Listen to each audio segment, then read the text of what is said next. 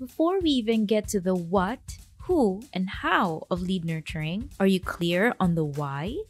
B2B statistics show that anywhere between 30 to 50% of leads are qualified but are sadly not ready to buy, while 25% are good hot leads and the other 25% are simply not qualified and should be exiting your pipeline. Before lead nurturing became a thing, 8 to 10% of those not yet ready to buy leads were likely to become a sale. Not bad, but with lead nurturing in the mix, that number significantly bumped up to an average of 15 to 20%. That means almost double the sales, and that is why you should be nurturing your leads. So what exactly is lead nurturing? Who should you go after? And most importantly, how do you do it? Number 1. Lead nurturing is more than staying in touch with your prospects on a regular basis so they don't forget about you.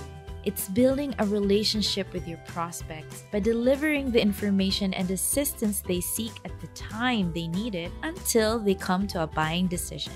Emphasis on at the time they need it. Keep it timely.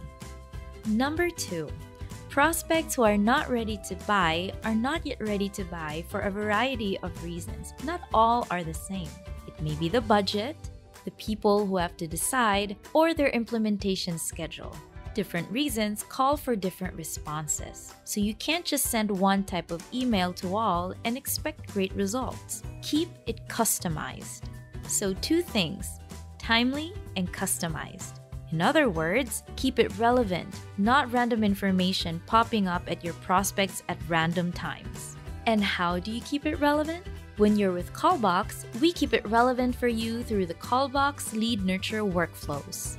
We have established workflows to nurture prospects who just aren't quite ready for a conversation, those who are receptive to your offer but asking for more information, those who say they are not interested, and those who don't reply at all. We know how important each sales opportunity is to you, so we don't waste any of them. We make sure we have a well-defined plan of action to capture as many of those qualified opportunities as possible, ensuring conversion success. The first key to lead nurturing success is channels. Sending out a sequence of emails alone isn't effective anymore. We touch base with your prospects where they can be found.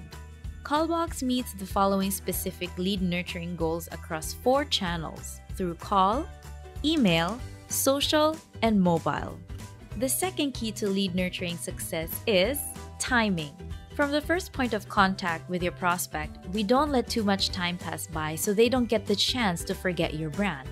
Our lead nurturing workflows have scheduled touch points across different channels over several days, weeks, and months. No more forgetting to send that email or make that phone call.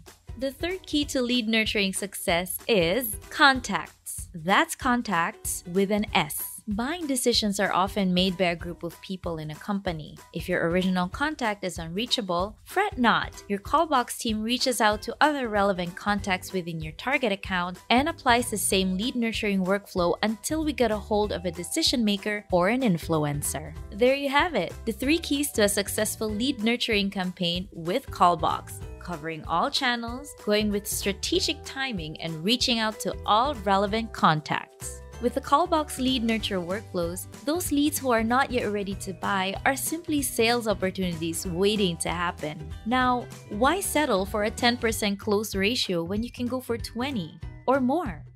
To find out how we can make our lead nurture workflows work for your business, book an appointment with a Callbox marketing consultant today.